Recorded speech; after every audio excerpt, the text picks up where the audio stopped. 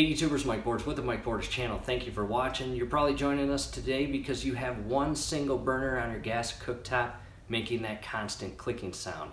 Well, in this video we are going to show you the step-by-step process on how to properly and safely replace your ignition switch. Let's get started.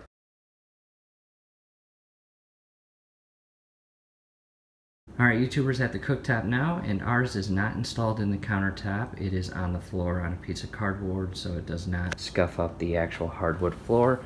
From here, these are your little knobs, and carefully, with equal pressure, go ahead and remove those. And underneath each of these knobs are your ignition switches. So as you can see, they are impossible to pull out in our current configuration. So what we are going to start doing is pull off all of the grates as well as the plates, and we'll remove all of them. Making progress, all 5 knobs removed, all 3 grates removed, as well as all 5 plates removed. From here you have circular plates. These are your igniters. Do not harm them. Carefully remove this circular plate in a way where you do not touch the igniters, and you will do this for all 5 burners.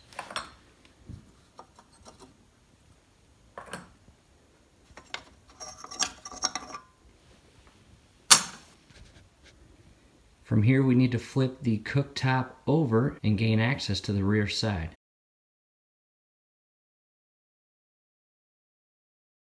Okay, at this point the cooktop is laying on its face, and this is the rear panel here. You'll notice some Phillips screws. Your screws may be Phillips screws or flathead screws. And up in the top left corner, that is the actual gas hookup for the pressure regulator. And in our case, we have already removed that. So let's continue on. You've got a Phillips screw here on the opposite side there, and 2 additional ones. Let's go ahead and remove 4 of those screws.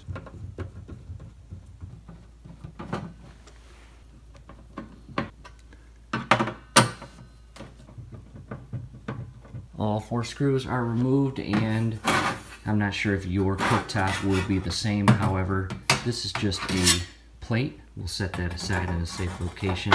And the whole purpose of removing that plate is to gain access to 1, 2, 3, 4, 5 additional screws, which will allow us to pull this entire plate off. So with that said, let's continue and remove all these Phillips screws. Making progress. So far we've removed 16 screws plus the additional 4. Hopefully your cooktop has less screws.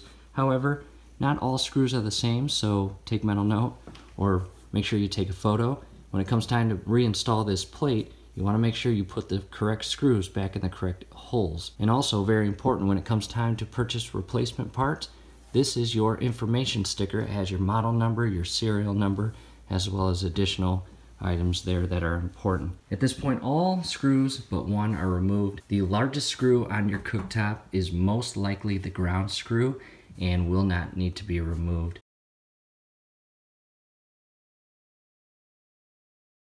Cooktop is back in the upright position, and from here, the actual cover of the cooktop, go ahead and raise it, and there is your module. We replaced that in a separate video, added a cool and funny Raptor sticker to it.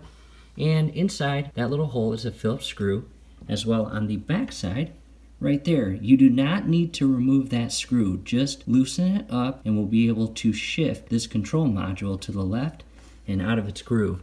However, that center screw, go ahead and remove it fully. And you will need a small Phillips screwdriver to get in that tight spot there. And as you push this upper portion up, be careful, don't harm these electrical cords here. Making progress, the screw inside that hole is fully removed, and the screw on the back side is loosened up, and we shifted the control module to the left off that slot. From here, carefully raise the cooktop, and just be careful because it is connected to those cords.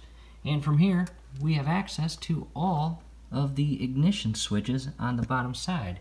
Here they are up on the top, and here they are on the bottom. At this point, I have lowered the top portion of the cooktop back in place, and this is a very, very important step. Again, in the event that you have one single burner that is making that constant clicking sound, we want to make sure that we replace the correct ignition switch. So in our case, 5 burner cooktop, the bottom left cooktop burner is making that constant clicking sound, and we want to verify this is the ignition switch that we are going to replace down below. Yours could be different, so again, verify which ignition switch you are going to replace before moving forward. From here, we'll raise the cooktop and gain access to the bottom side where all those ignition switches are. Making progress, YouTubers. I've got the cooktop lifted up and on its side there, and you can see all the internal parts of the cooktop. That big blue piece of tape is helping support the control module in place so it's not hanging by those cords. Down here, you have a ground screw and your power cord. As we work through this project, we want to do our best not to harm these connection points. We are not going to remove those in our case. Coming up top, carefully shift this back, and this ignition switch comes up and off that little rod there. And I might need both hands. Okay, YouTubers, that actually worked out very conveniently. It was a little easier than I thought it would be. Again, I shifted this portion of the assembly downward, and be very, very careful. This is a gas line. Do not crimp it, do not bend it, do not harm it in a way where you're going to cause leaks. You do not want a gas leak, trust me. Once you pop this ignition switch up and off this little rod here, you can pull it out, and you've got two connection points here. Go ahead and carefully remove those. And there is your old, faulty, junky ignition switch. Let's toss this in the garbage and go grab the new one. The brand new ignition switch has arrived. Let's go ahead and open it. With the brand new ignition switch, what we'll do is reverse the steps and connect the electrical connection points here.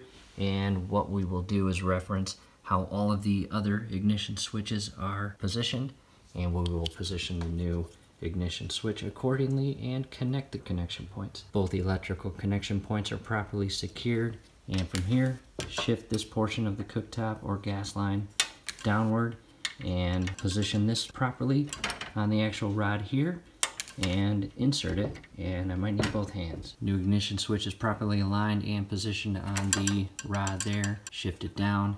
From here, we are going to carefully lower the cooktop back in place and secure the control module with the two screws. Making progress, YouTubers. The control module is realigned and secured, and as you work through that and secure that control module, just be careful. Don't harm any of those electrical connection wires or cords. From here, carefully lower the cooktop.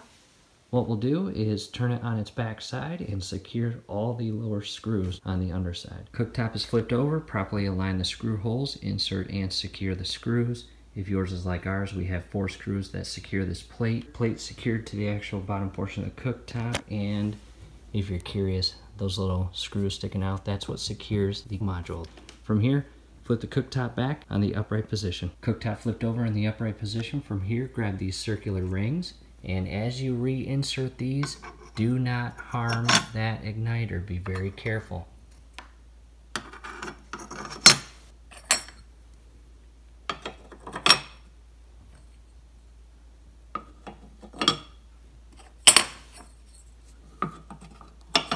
From here, we will grab the knobs and the plate, reinstall those, and then rest the grates back on the cooktop. And as you insert the knobs, yours could be different, but ours has a red line here. That is the up or top portion of the knob. On the bottom side, it has a half circular slot. Position those properly on the rods with equal pressure. Push down and continue that process, all 4 knobs. All 5 of our knobs are secured. From here, we will grab our plates, and you'll notice a round slot here. That loops around your actual igniter, and you will continue this process, all 5 plates. From here, we'll grab our grates and rest them on the cooktop.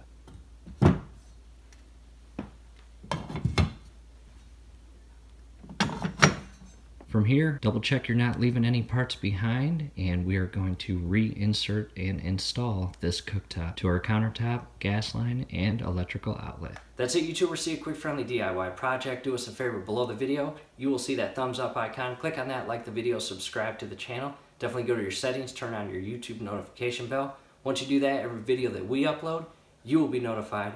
You will be able to stay up to date with us, and that will be awesome. Thanks again for watching.